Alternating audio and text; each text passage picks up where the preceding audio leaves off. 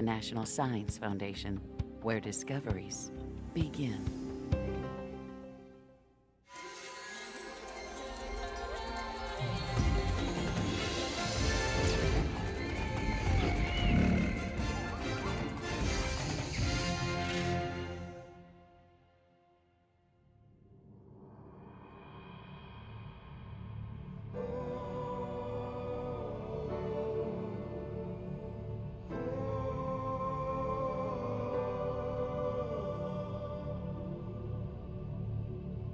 Beneath the Earth we know lie other worlds, hidden from sight, lost in time. But sometimes we can glimpse a lost world through remnants of the past. We definitely got a skull. Lower right, what do you think? It's hard to say. Maybe This story begins with the discovery of unidentified bones. depositional environment. It's part of the Nile. A team of paleontologists will try to figure out whose bones they are and what world they came from. So we got a time frame. That's a start. They were discovered in Kansas, mostly farmland today. But once, Kansas lay beneath a vast sea.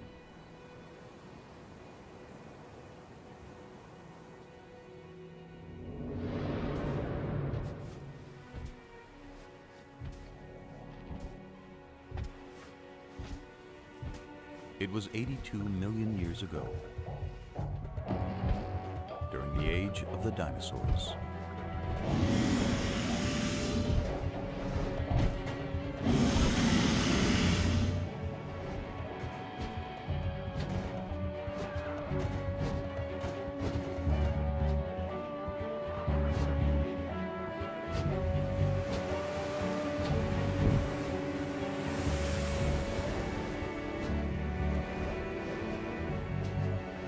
But there was another world of giants on Earth.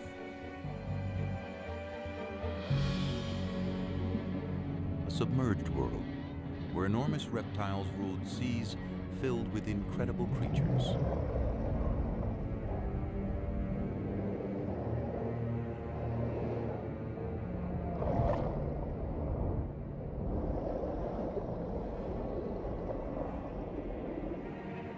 These were the most dangerous seas of all time. No living thing was safe.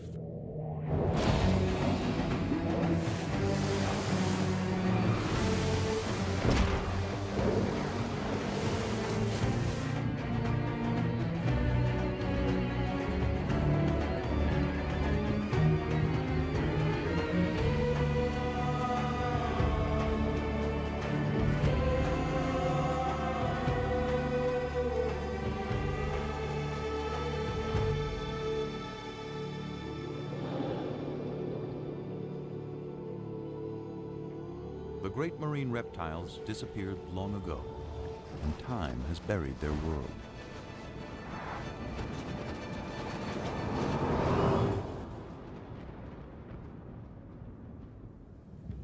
But any of us might still encounter a sea monster.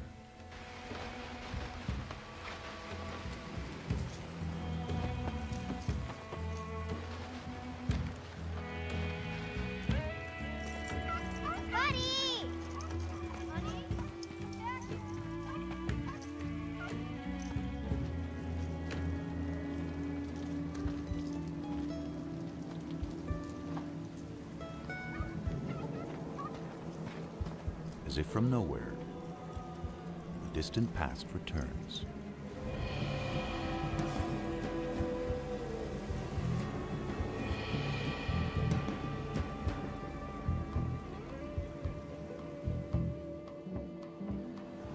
The scientists hope to find not just the fossil of an ancient creature, but a story recorded in its bones. Grab your tools.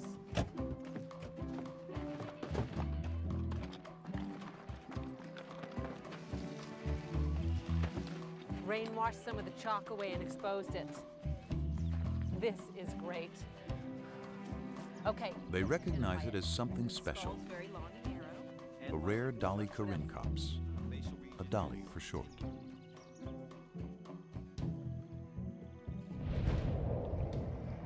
It was a marine reptile of the late Cretaceous, a little bigger than a dolphin and a fast swimmer. To unravel any story the bones may tell, the investigators will draw on everything they know about marine reptiles. Yeah, it looks like a Hesperornis. Their fossils have been found around the world over decades. Yeah, the matrix materials we've got in the lab seem These finds will help the team piece together the story of the dolly and picture the moment in time when it swam in the sea. In many ways, the dolly's world was far different from ours. The climate was warmer, sea levels were higher, and more of Earth was submerged. This dolly would have lived in a vast inland sea that cut North America in two. Marine reptiles were also found in the waters around Europe, which was a scattering of islands, and throughout the world's oceans. In time, they died out and sea levels retreated, exposing vast areas of seabed. Fossils from the ancient oceans turned up on every continent.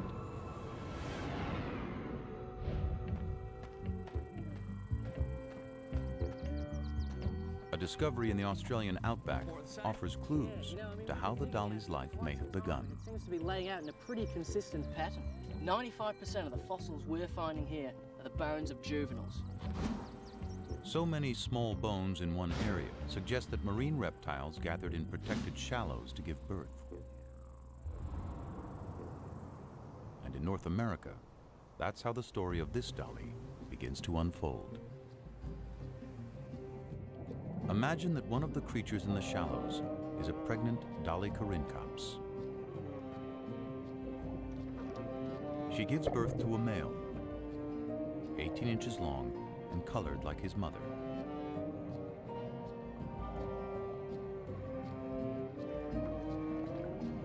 And a female, darker in color, with light patches below her eyes.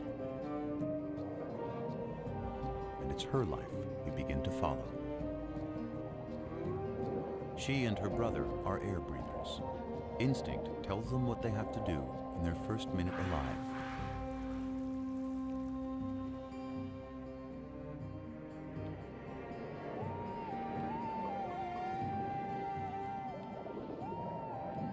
From the beginning, the little female and her brother practice skills they'll need one day, when they'll have to leave the safety of the shallows for the dangerous seas beyond.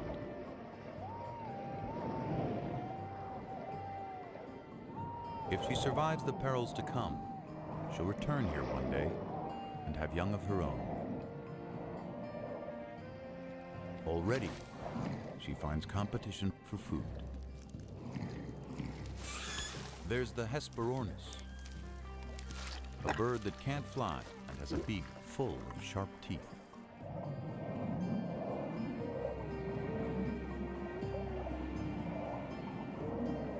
And the Styxosaurus, a distant cousin of the dollies with a supersized neck.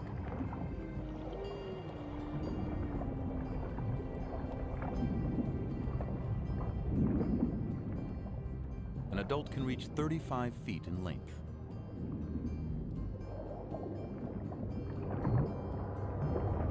More than half of it, neck.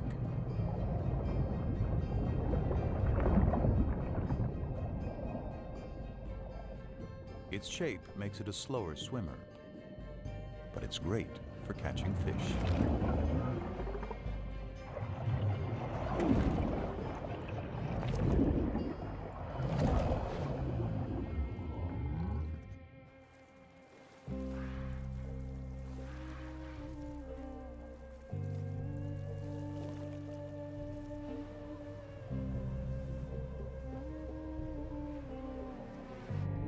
The little dolly soon comes across creatures that move by pumping jets of water from their shells.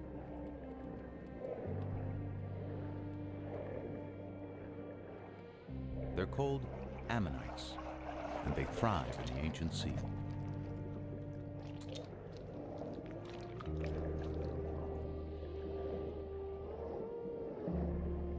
They have rock-hard armor, and perhaps another defense: swim too close like the little female and get a face full of ink.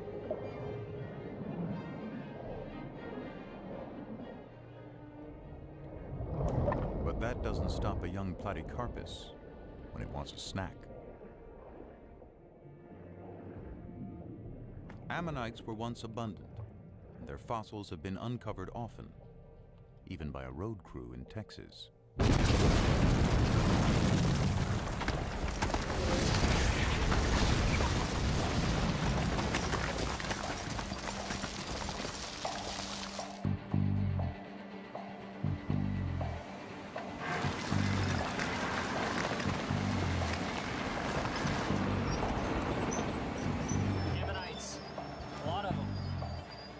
There were many kinds of ammonites, and we know when most of them lived, so their fossils are like markers in time.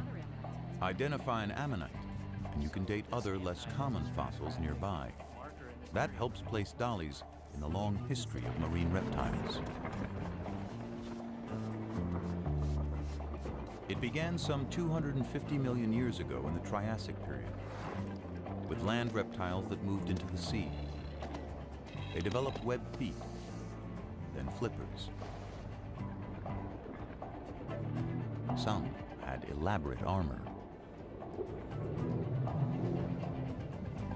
Into the Jurassic, they continued to evolve. To see at great depths, some had eyes the size of dinner plates. Top predators grew immense and powerful, reaching their peak in the late Cretaceous, near the end of the dinosaur age. The very time when the Dolichorhynchops lived.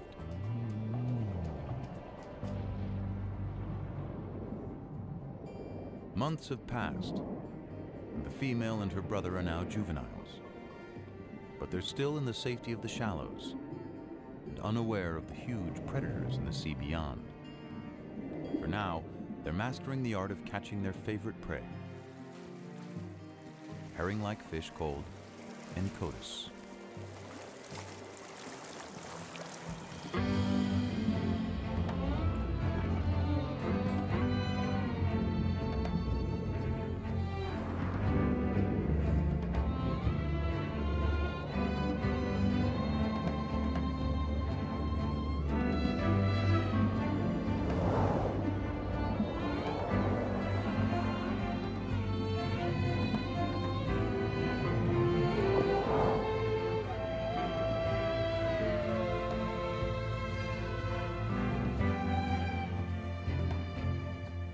Then one day, everything changes for the dollies.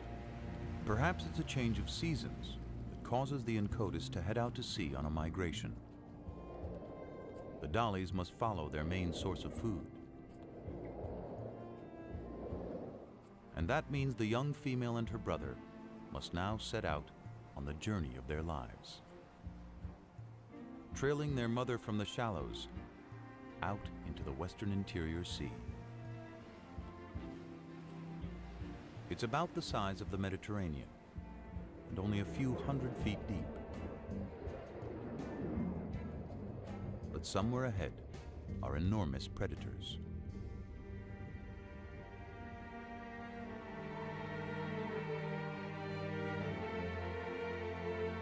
We know because where those predators once swam, the layered earth holds their remains as if a vast graveyard. Exposed to wind and rain, it gradually reveals what's within.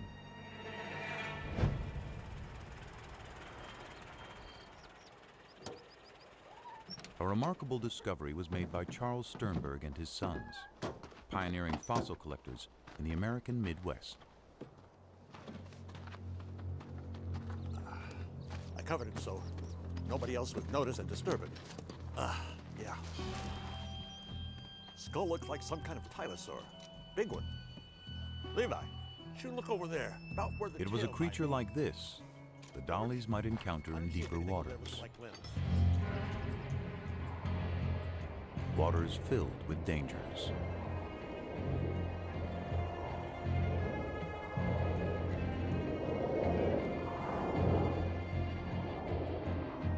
The Tusateuthis was a massive hunter, like the giant squid of today. Up to 30 feet long and abundant in the inland sea.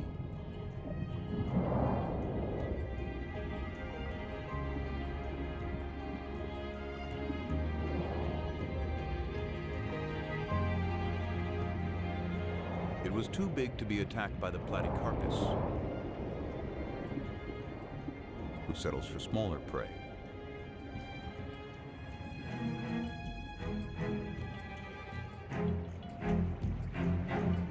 Platycarpus itself was fierce,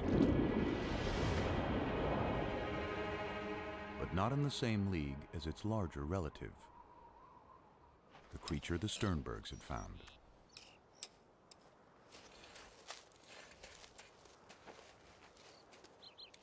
Few ocean predators ever would compare with the beast they were uncovering. Think I've got some tail vertebrae over here. Could be lower limb bones. Part of a paddle. Skull here, paddle there. Tail vertebra over there. This fella could be giant-sized.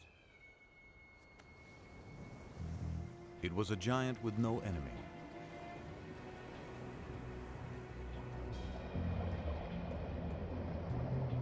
A great reptile called Tylosaurus.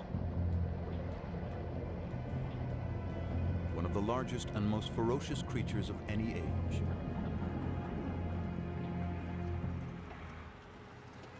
A fossil of a closely related beast tells us more. תבדוק מה מצאנו פה? וואו, חבריה. תראה מה זה, איזה דבר ענק. יא אביה. משהו מדהים, מדדת? Its eyes were as big as grapefruits. Cone-shaped teeth filled its jaws, and the roof of its mouth. Perfect for seizing prey.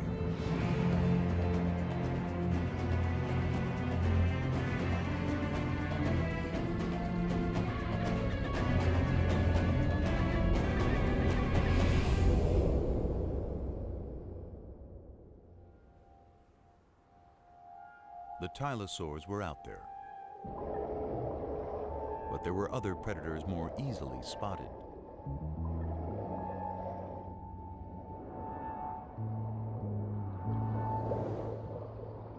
As fish go, Xiphactinus was gigantic, up to 17 feet long.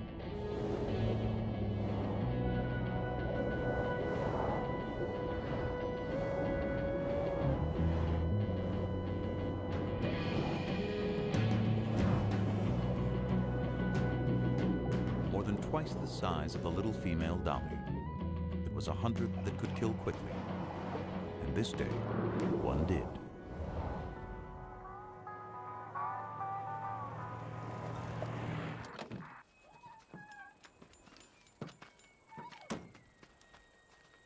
We know what happened from a fossil excavated in the Badlands of Kansas by Charles Sternberg's son, George.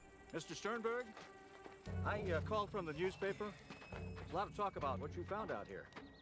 Glad you could come. Well, thank you. Caught a pretty big fish here. What is it exactly? This is a 13-foot Xiphactinus, but there's more to it. As I went through digging out the fossil, I noticed something beneath the ribs. I found some vertebrae, kept on going. Turned out to be an entire animal inside.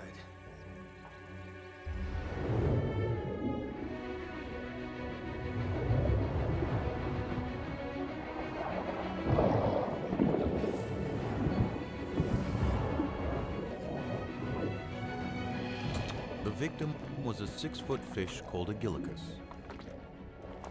Such a mouthful that swallowing it killed the Xiphactinus, a prehistoric victim of gluttony.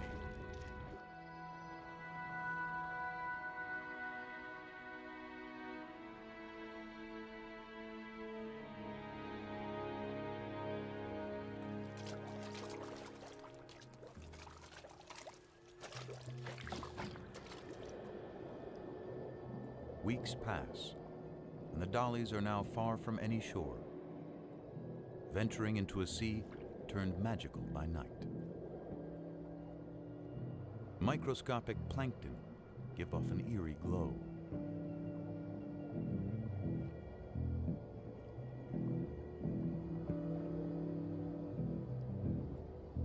Under cover of darkness, the Incotus rest, not quite sleeping.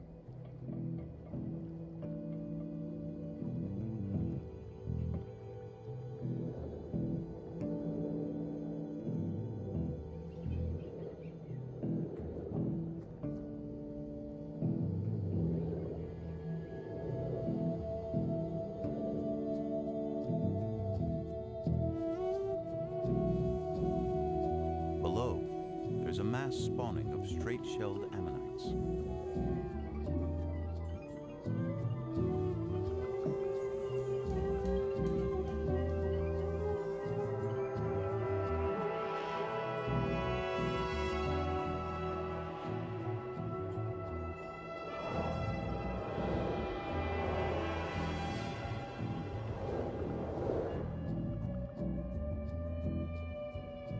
The dollies keep their eyes trained for predators, and one is about to change their lives.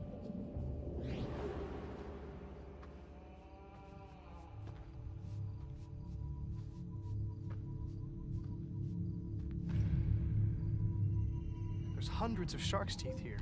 After a long day hunting fossils, two amateur collectors unearthed the wealth of shark's teeth.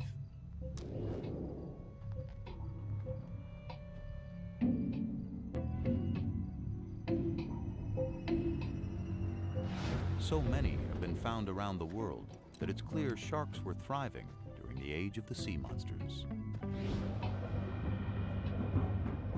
The Cratoxyrhina is as big and lethal as the great white of our day.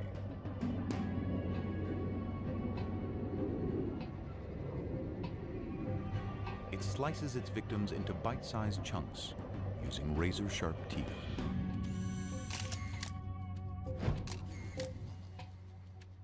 Kijk naar de littekens van deze schedel. Beslist het teken dat er gebeten is. There is evidence from a Dutch quarry that ancient sharks fed on even the largest marine reptiles, leaving tooth marks on their bones.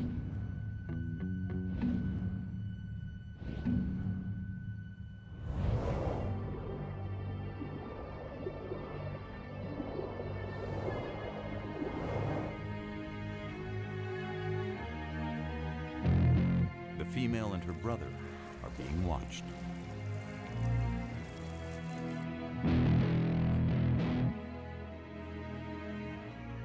But it's their mother who becomes the target.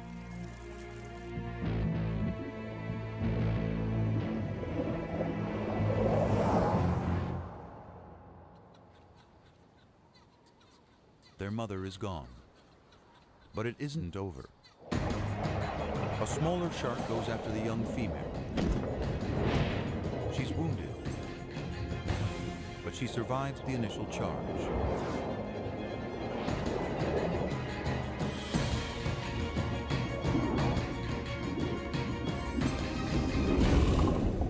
Perhaps the shark was not as lucky.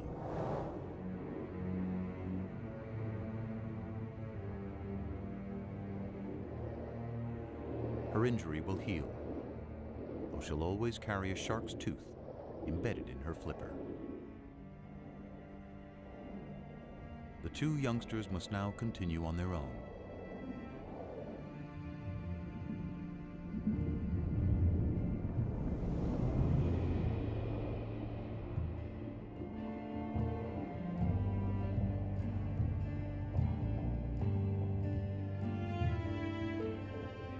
If the female and her brother are going to survive, they'll have to find food and their way in this vast inland sea.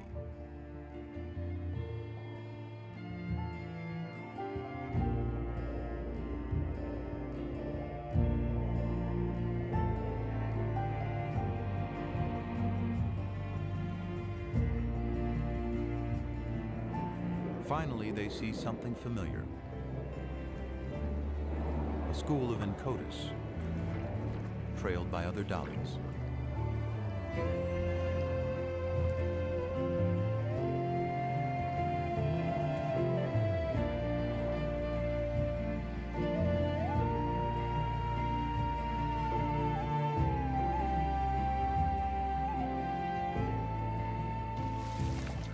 And by the flightless Hesperornis.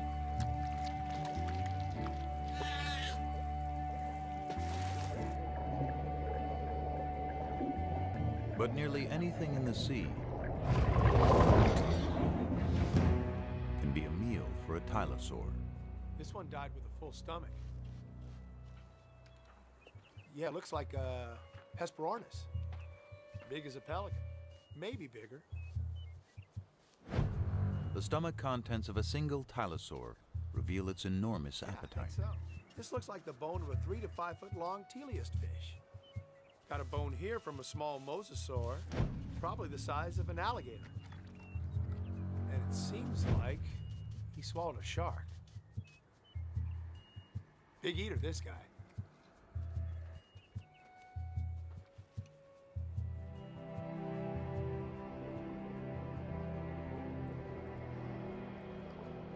For several weeks, the travelers push on. The female's flipper is slowly healing, the embedded tooth now surrounded by scar tissue.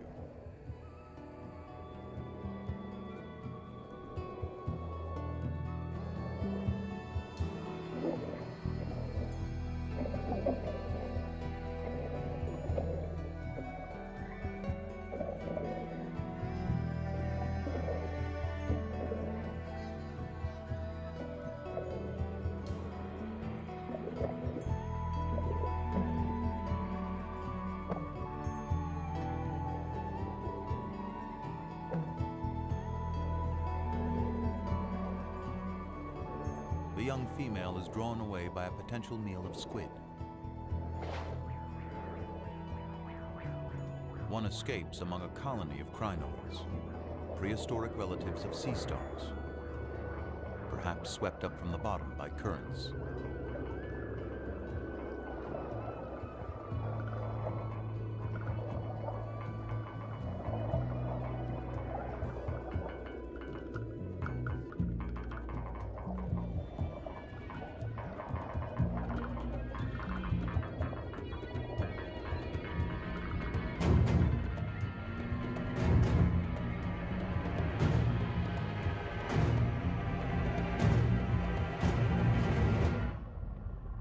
Has put herself directly in the sights of a giant. Taking the exposed parts of the skeleton together, skull to tail, I make the specimen about a 29-footer. Yeah.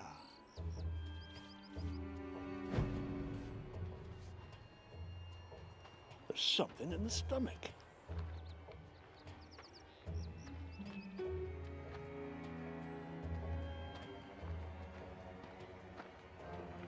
They had found the monster's last meal entombed within its ribs.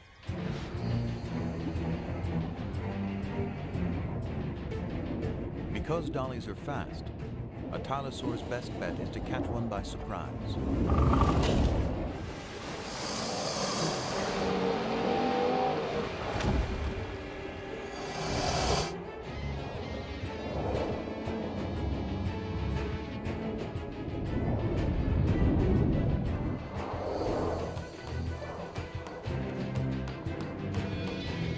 Escapes, but her brother doesn't see the danger coming.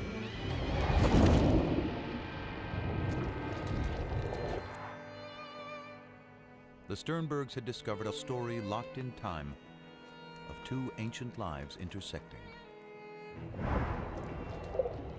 But why did the predator die so soon after eating the dolly?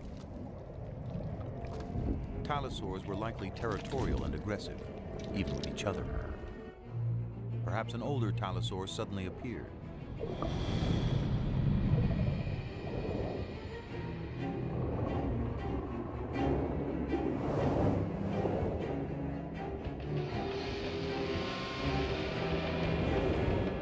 The younger tylosaur is threatened and tiring, slowed down by the large meal in his stomach. The female dolly is forgotten.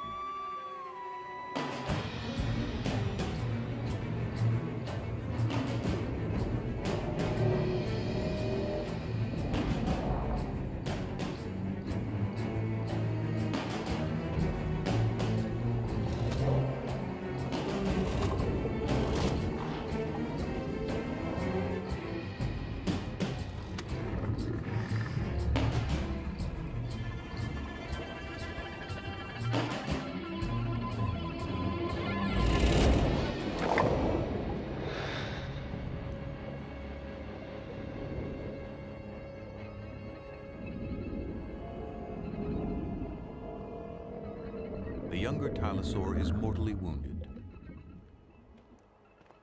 But his story isn't over. His final fate was recorded in stone. A shark's tooth lay near the fossil. Look at this!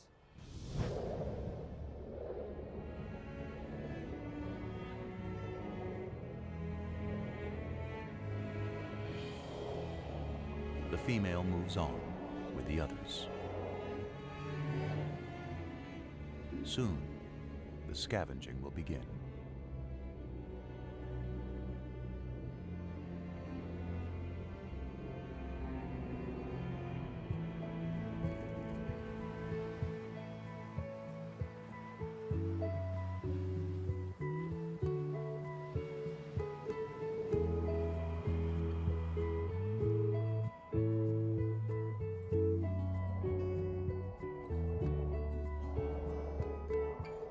The young Dolly has seen the deaths of her mother and brother, but she survived.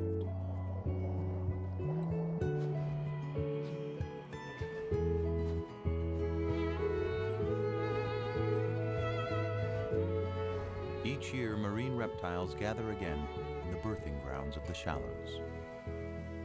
Among them is the dolly with the wounded flipper, now fully grown. She's completed her journey and returned to the waters of her birth. And after several seasons, she becomes a mother. Her young will grow larger and stronger, and one day set out on their own journeys through the inland sea. Day by day, month by month, life plays out.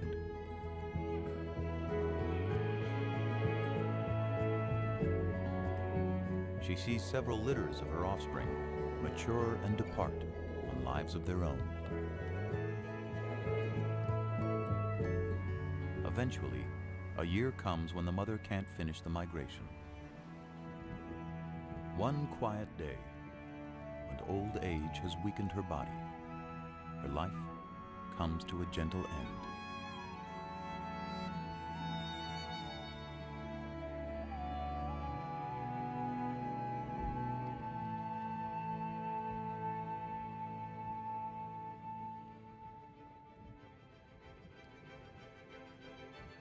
Millions of years worth of days and nights and seasons pass as she lies undisturbed. Sea levels rise and fall.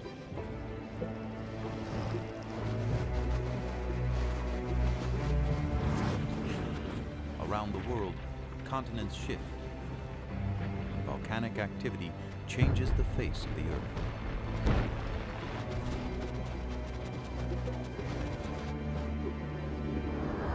New species appear, and old species vanish, including the last of the sea monsters.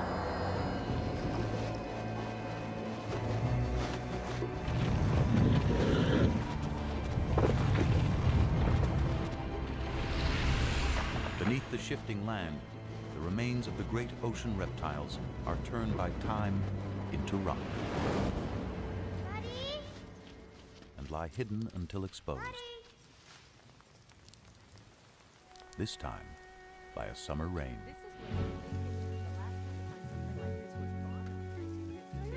Might be a specimen. How are we going to take it out? We may have to plaster the whole thing and take it out in a jacket. Hey, come check this out. There was something unusual about one of the rear flippers.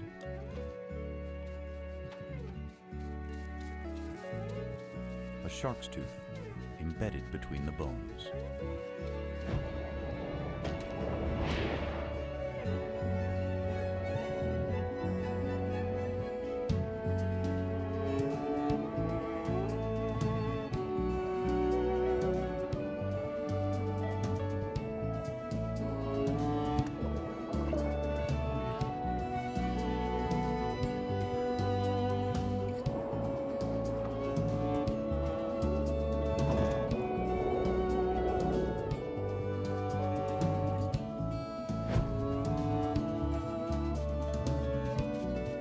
After 82 million years, the female Dolly Corincops has returned to tell her story.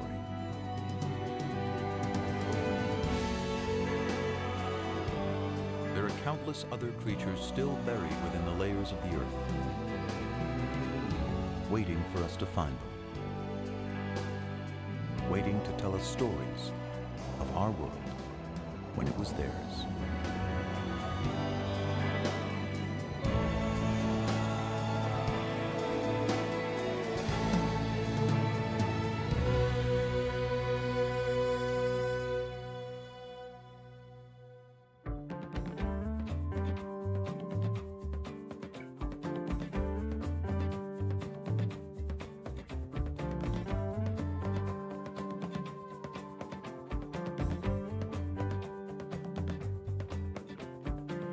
Looking for clues, traces, and signs, scraping away the dirt and dust of time.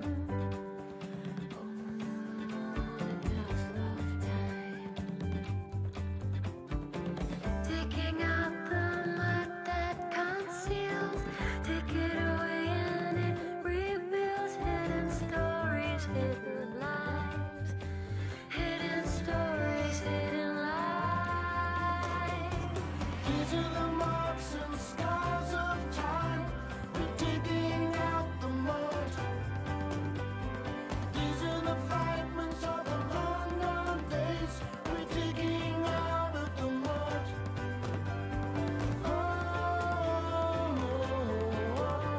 Opening stories of a different life.